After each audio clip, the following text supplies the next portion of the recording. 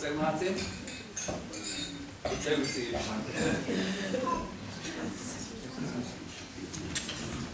Good afternoon for anybody who doesn't know me. Like Keith says, I'm Martin. My parents and Keith's parents have been friends all our lives, so growing up we spent a lot of time together. I'm proud to be Keith's best man today, genuinely proud. And I realise I've got two main jobs today. The first one is to look after Keith. The second one is to embarrass him. We were going to embarrass him last weekend. I was going to do a little stag prank when we went on the stag do. I went on a stag do a couple of years ago, and the best man got the stag so drunk he passed out. And while he was passed out, they shaved his head.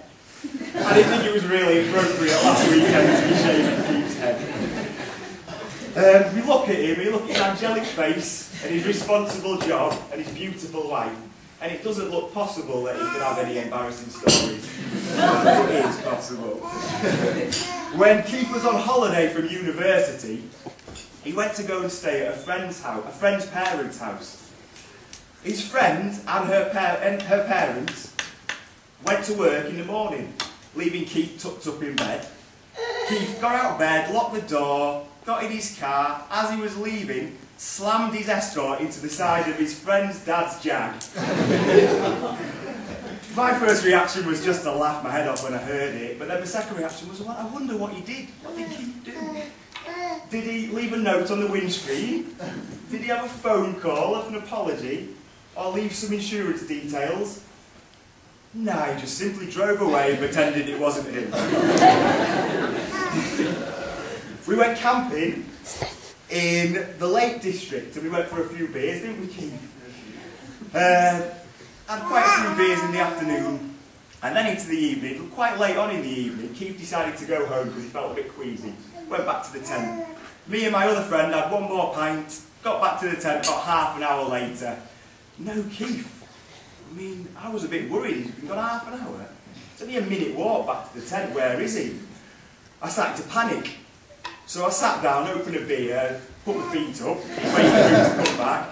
20 minutes later he did appear, topless. And we wondered where he was, and we found out for the last hour, 50 minutes, he'd been asleep on the public toilet floor 50 yards away from our tent. Women and children stepping over him to go to the toilet. But my favourite story, without a doubt, is my mum and dad's 25th wedding anniversary party.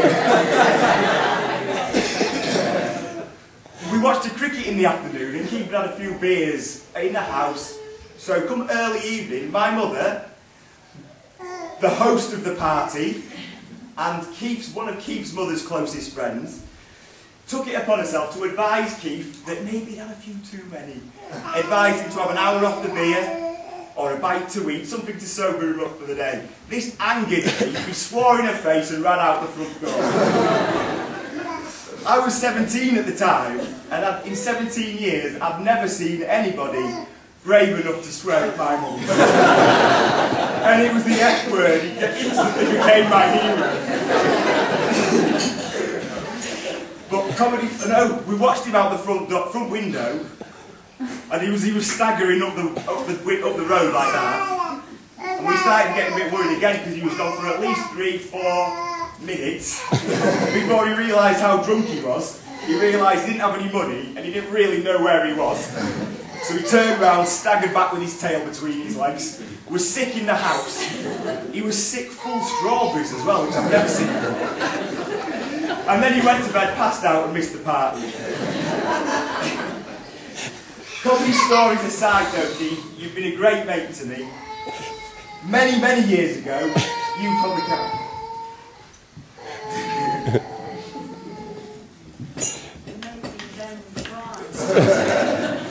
You probably can't remember this, but he taught me how to blow my nose. I still remember to this day. 10 years later, he taught me how to do a spin bowl in cricket. At the end of the lesson I still couldn't do it, and I can't do it now, but it's a really nice memory of me and you growing up, mate.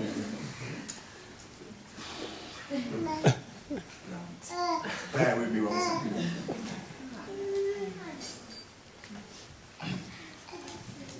Jane, you're marrying into the greatest family I know as well. Oh, go on, I'm just Martin. going to skip a bit out so I don't cry. Come on, Martin. But also, Mum and Dad, brother and sister, are responsible, as well as Keith, for making him the good man he is today, the funny man he is today, the gentle man he is today, the bald man he is today. Because Keith went bald so stupidly early, so stupidly young, James never known him with any other haircut. Lads a week. Jamie. Josh is going to help me on this one. So I thought, as all Keith and his friends and family are here, and all James' friends and family are here, I thought it'd be a nice idea. I thought it'd be a nice idea if we could design Keith a new hairdo for the honeymoon. Jamie might have some spare. You get 3. So, the ushers and my nephew are handing out some handouts, and I'm hoping you're all going to get one of these leaflets. So if you can all open them up, pass them around, so you've all got one leaflet each. Just leave it, I'll give the pens out. Just give them a second.